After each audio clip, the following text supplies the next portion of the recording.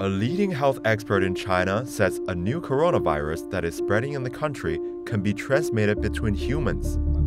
Zhong Nanshan is the director of the State Key Laboratory of Respiratory Disease. He recently visited Wuhan, where nearly 200 people have been infected with the virus so far.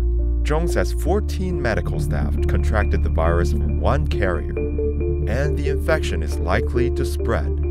We expect the number of infected cases will increase over the Lunar New Year travel period, and we need to prevent the emergence of a superspreader of the virus.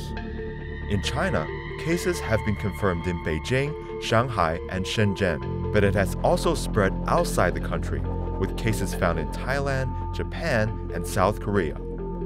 The virus has been traced to this seafood and meat wholesale market in Wuhan, which has since shuttered.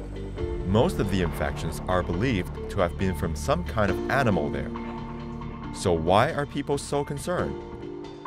It's because this coronavirus is related to severe acute respiratory syndrome, better known as SARS, which ripped through Asia in 2002 and 2003, infecting more than 8,000 people and killing 774.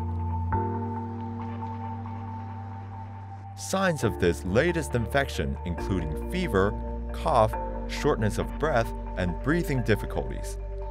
While the new coronavirus hasn't spread as quickly as SARS, health experts are sounding the alarm after the number of confirmed cases in Wuhan jumped by 136 over just one weekend.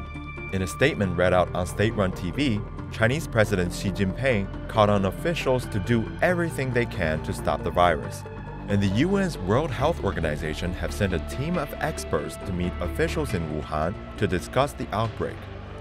As China enters its peak travel period over the Lunar New Year, containing the mysterious coronavirus is one of the nation's top priorities.